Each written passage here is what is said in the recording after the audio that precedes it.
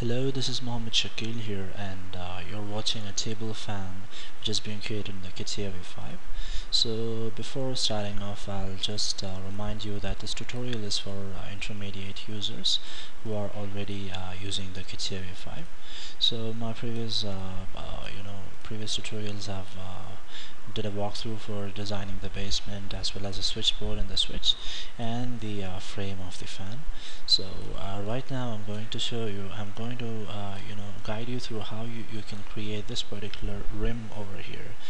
So this is pretty simple how I have created this.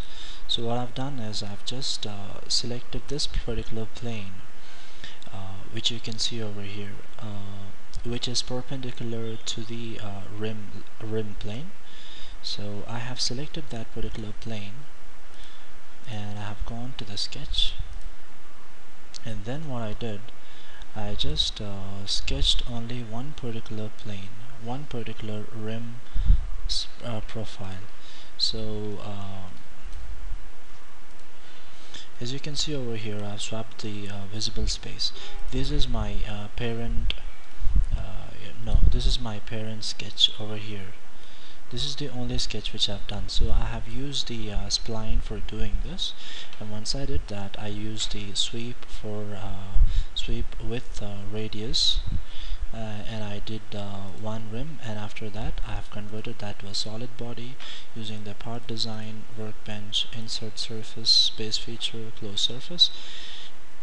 And once I did that, I got one particular rim, and I did circular pattern with the complete crown, and I used this as a reference surface.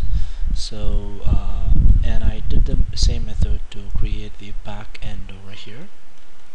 So this is how I've created the this particular part over here. So I hope you enjoyed my video. Any doubts, any clarifications you have, you can comment just below my video, and I'll be getting back to you as soon as possible.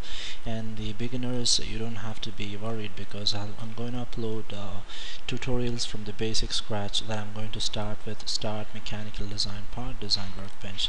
So you can just follow whatever I'm doing and you can end up with this particular design over here. So keep liking my videos, keep commenting on my videos, and support me and make my channel lively. Thank you so much.